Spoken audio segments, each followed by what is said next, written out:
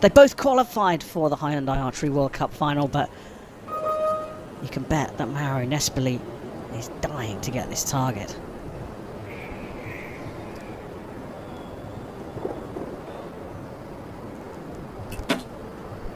Kim Woojin gets us underway, and it is a 10 to start off with, a very confident 10 as well. Yeah, and I just said Woojin because I had to choose between two titans of the sport, to be honest.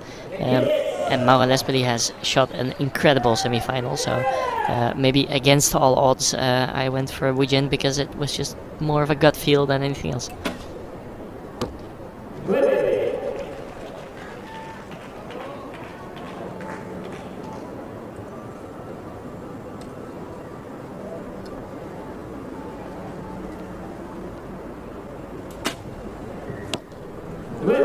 See in his face, and also during the shot you could see that it was taking just too long. He was starting to shake a little bit more, and then when he shot it he knew that was not going to go in the middle.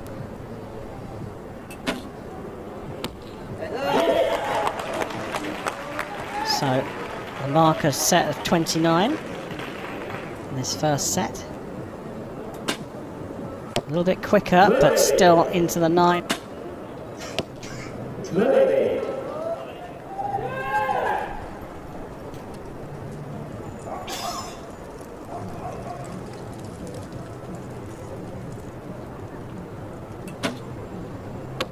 Yeah, and there's definitely some wind out there now. You could see the sleeve of Kim Woojin's shirt fluttering in the wind a bit, and I think it's really impressive how small his group is still.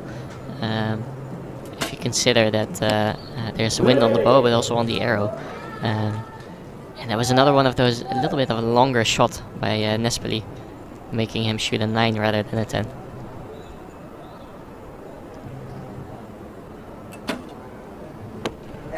He just let that one go and almost remained motionless there. Yeah, it's as a competitor, it's almost annoying to see how effortless Kim Woojin has forms his shots and shoots a 10.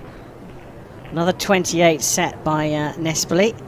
Kim Woojin, a 9 to share the points, a 10 to go 4-0 up, and well, he starts set number 3.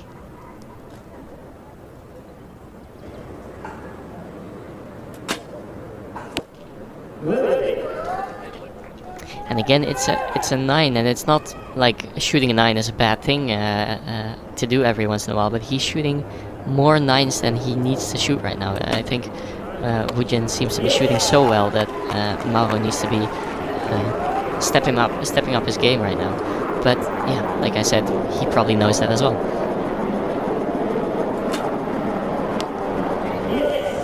Gets it into the 10.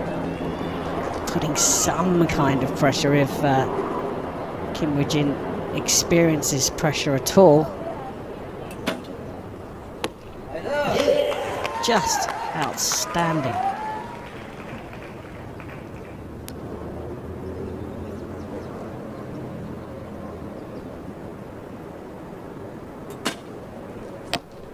Oh, holds his nerve for the best arrow of the match from him. High score of 29, but the gold medal and a second stage win is available if Kim Woojin can hit the 10. Oh, he snuck it into the 9 for a 29. The match stays alive here. Kim Woojin still between Kim Woojin and Mauro Nespoli. Nespoli trailing, shoots first in the 4th set.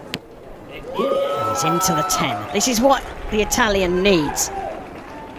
Those dark clouds looking ominous above, but so is Kim Woojin. Just incredible.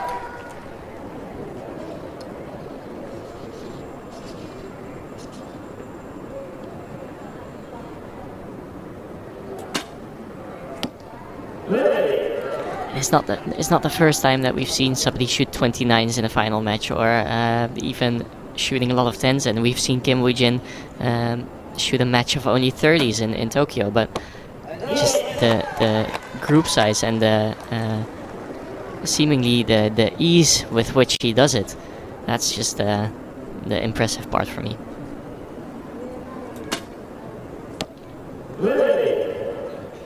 So 28 means that an 8 is all that's required for the second stage win of the season for Kim Woojin. And he looks like he's hit another 10, and it's another perfect score in the